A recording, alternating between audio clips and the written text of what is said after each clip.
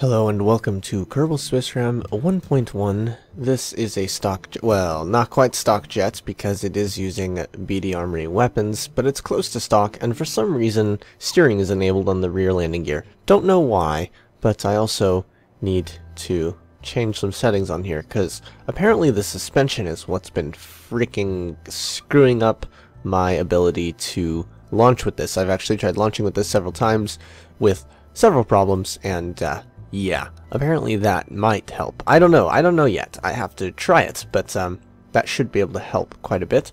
I'm also going to add quite severe air braking onto it, and that air braking is unfortunately going to be in front of the center of lift and center of mass, so that might lead to some issues, but I do want the massive air braking for a very good reason, as you'll see shortly. Alright, so here we are on the runway, and it is wobbling even though I disabled suspension. Yay! Yeah, this is the exact same problem I had, excuse me, with it before I did that. But it got better once I disabled suspension, but as you can see now that I'm out here, it's still there. Yeah, for some reason, well, it is a pre-release, but I think the one thing that's not going to change, like, pre-release means that there are going to be some problems. Of course there always are, but one thing that's not going to change is the fact that the stock landing gear still suck. That's unfortunate.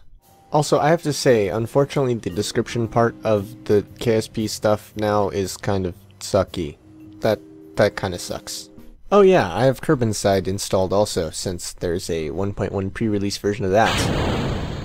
And that noise is still way too loud, but in any case, let's go ahead and take off with this. Yeah, see, the landing gear, even though I have suspension disabled, are very suspension-y, and that's causing, oh dear, all sorts of problems. Although in that particular case, the explosiveness was my own fault, really. Ooh, nice bounce.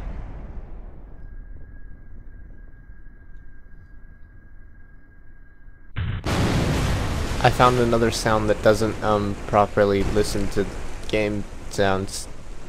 Yay. So if you somehow got on this video by mistake and didn't know what I was doing, this is essentially the landing deck of a carrier. It doesn't work the rest of the way, and part of that is that I can't really continue work on it because the editor does not let me go to the extremities of the vessel. But, in any case, we're going to save edit this over into the ocean. Oh, that's high. Oh dear. Well, that's going to be fun to watch.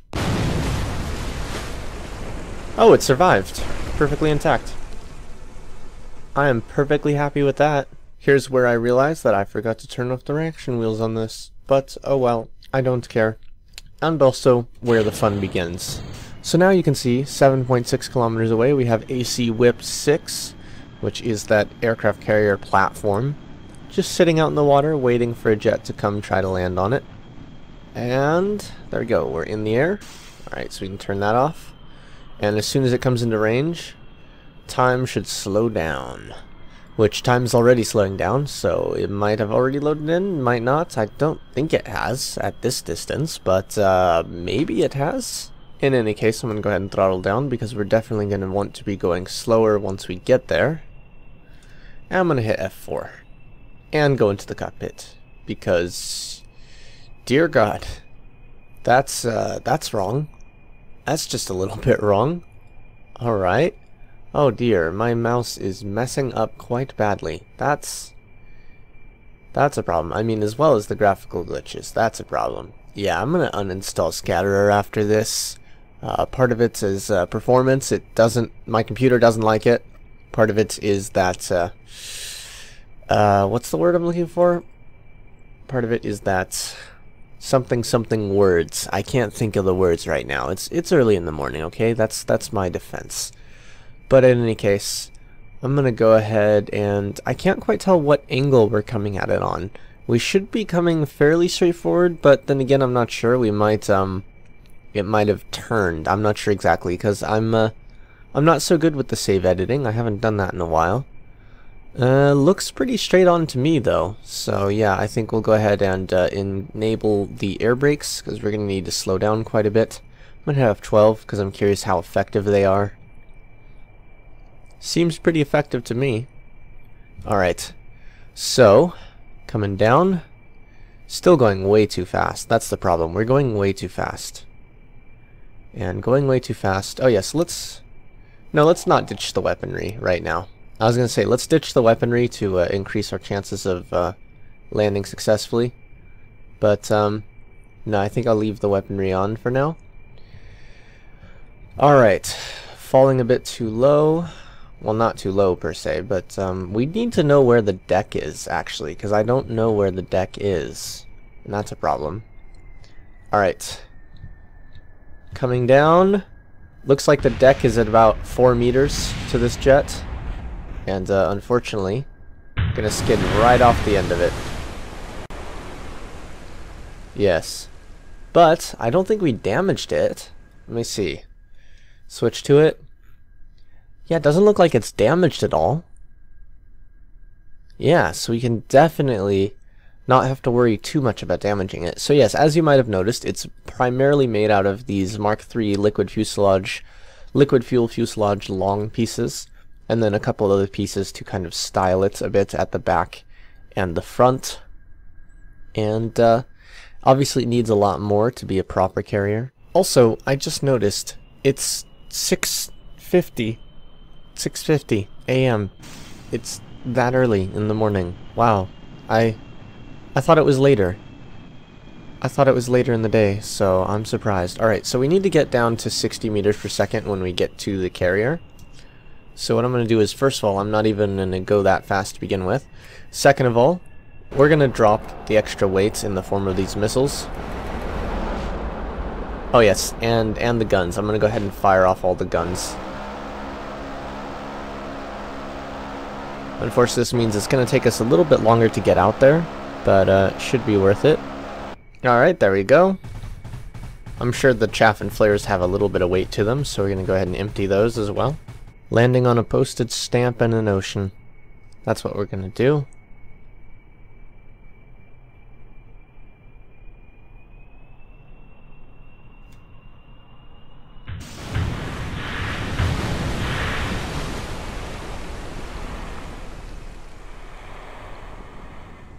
Well, not exactly a carrier landing, but we did land intact. Now, obviously, we're coming in way too fast this time, but I figured we'll do a little, like, touch and go, or crash, one of the two. We're not really sure at this moment, but oops, that was a bit pulling up too much. Yep. See, we're not dropping fast enough. Oh well. Nope. There we go. See, there's the touch, now there's the go. Oh dear. Okay, okay, everything's fine. Okay, let's keep the throttle low. Alright, let's keep the gear out. Let's throttle up just a little bit because we did lose control a bit when flying this slow before.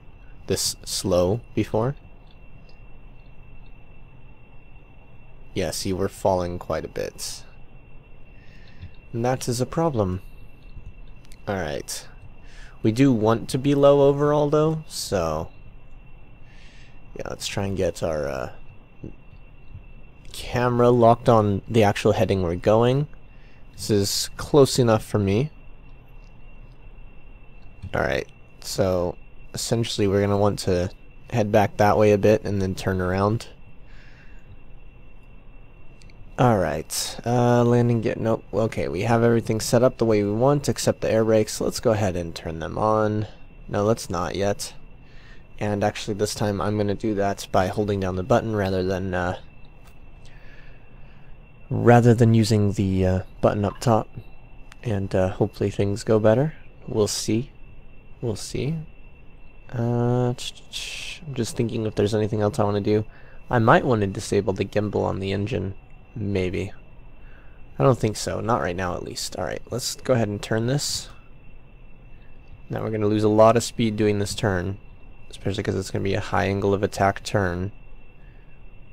So this turn on its own might be too much for the plane. Yeah, we're losing speed quite badly. Alright, but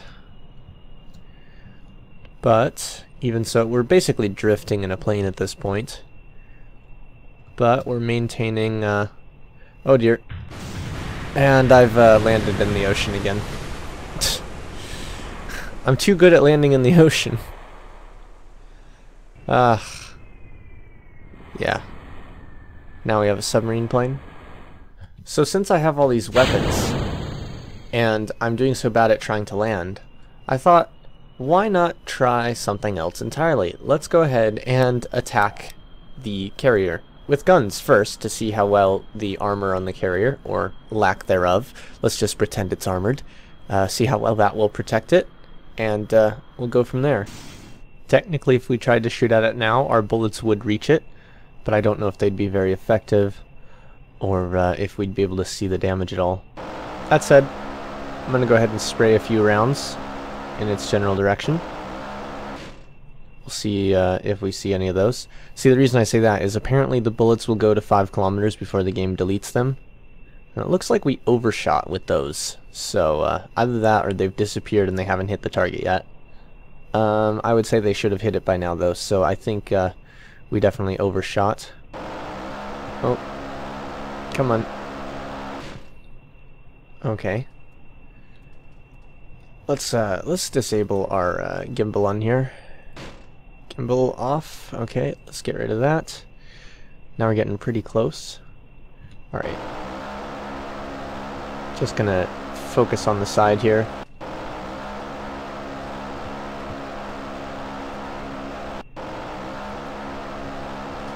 And as you can see, not much is done. Those guns are rather weak, and a lot of the rounds bounced off. So let's go ahead and switch to... we should be on Sidewinder now. No, that was on none. Now we're on the Sidewinders. And I should be able to... I'm going to pull a loop. Actually, I'm going to pull a loop somewhat sideways, so the camera hopefully doesn't flip out quite as bad as it will... oh, come on. Come on. Okay, yeah, this plane does have some roll issues, it seems. Yeah, this plane hasn't been thoroughly tested, just so you know. This plane has not been thoroughly tested or approved by any regulatory board, which is a problem, potentially. Alright, now it is rather massive, so we should be able to, hopefully, lock on with relative ease. Then again, it doesn't have any engines or anything, so it shouldn't be, oh dear. It shouldn't be, giving off a lot of heat. And you know what? I just realized a lot of my roll control problems have to do with the fact that there's basically input lag from the game running so slowly because of the amount of parts. It's not as bad as KSP used to be, but it's bad enough to make it so I can't... Yep, alright, we've loosed 4 Sidewinders at it.